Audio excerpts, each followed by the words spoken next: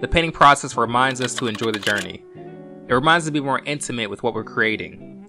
Like SpongeBob says, you have to embrace the marble, you have to sniff the marble, and you also have to date the marble. For those who know. In today's video, I'm going to be breaking down my painting process. So let's jump right in.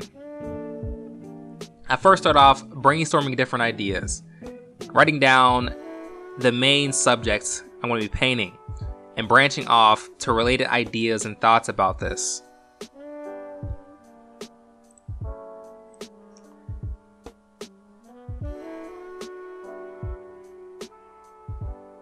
And then what I will do is I'll take one of those words and jump onto the computer and I will search words that relate. So now I'm just going through Pixels. I like to use Pixels because it has nice clear photos, nice free photos to use as well.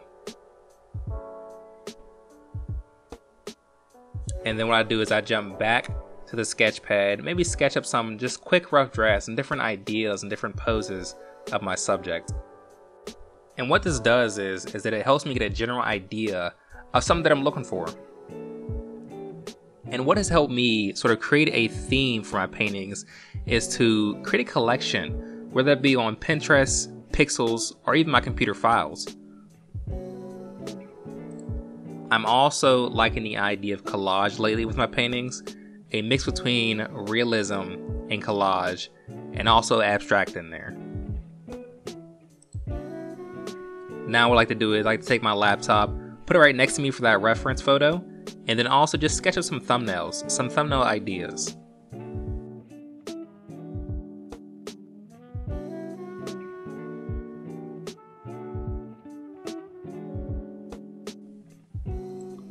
And with this piece, I want to give a little bit more meaning, so I decided to add some scripture in there, and this will also allow me to play around with text for the collage part. And while I'm creating these thumbnails, I like to leave some room for different ideas to come in while I'm painting. So a lot of these things that you see, a lot of these elements you see in the thumbnails don't always make it to the final piece, and that's okay.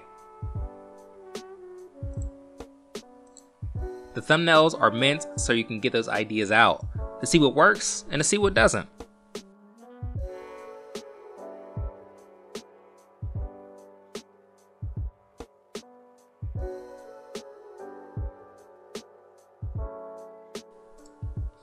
Now it's time to jump onto the canvas. First, I use a Windex to help me scrape this dirty palette off. I kind of enjoy scraping dry paint off the glass palette. Who else does?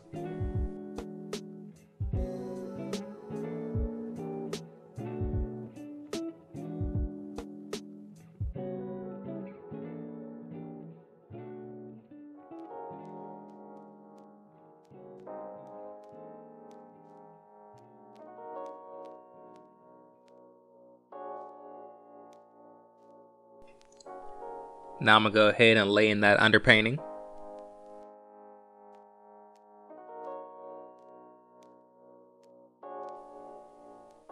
And sometimes you mess up, but that's okay. You just start again. I like to start off with a loose painting. This helps my paint to not be so tight and to not be so focused on the technical aspect of painting.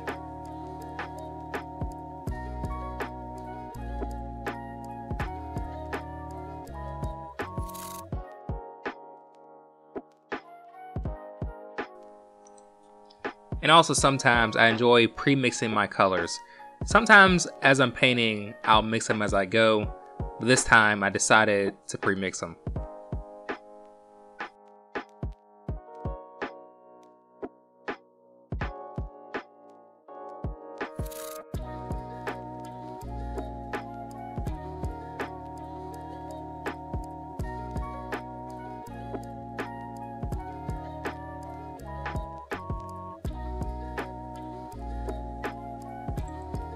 I also enjoy painting texture in the hair. There's a saying that goes something along the lines of, if everything's textured, nothing's textured. If everything's flat, nothing's flat. At least that's what I got from it.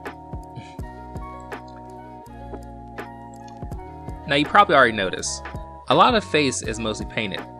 That's because my camera battery was low and I had to keep painting. But don't worry, you'll see a lot more details. Painting details. And I gotta say I love these brushes. So the brushes that I'm using are Rosemary & Company Ivory Long flat brushes. The way that you can get the detail in there and still see these brush strokes is just amazing.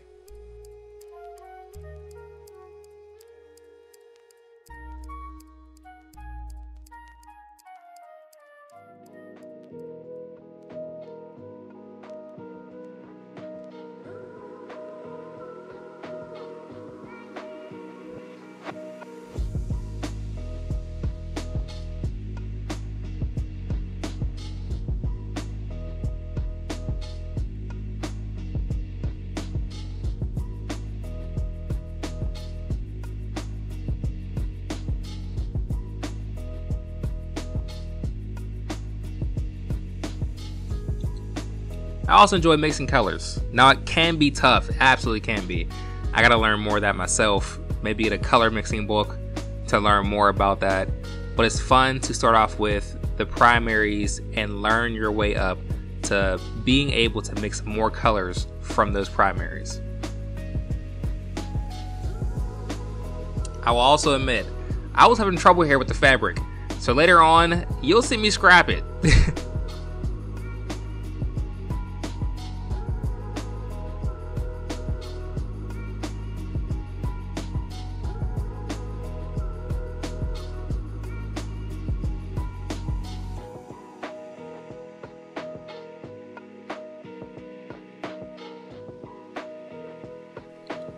What I found about while I was painting this was, the fabric she's wearing is that not actually her clothes she's wearing. This is from a different photo reference. And this is me scrapping that fabric I was doing. I wasn't feeling it, but that's okay. You move on. But what I'm enjoying is taking different photo references, maybe the clothes and the face of a different photo reference, and combining those and getting your own painting, getting your own picture.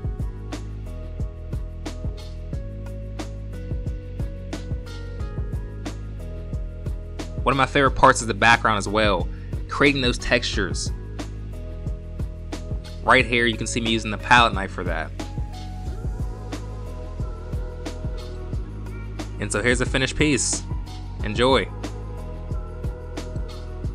Also, don't forget to like and subscribe to see more videos like this one. I'll see you next time.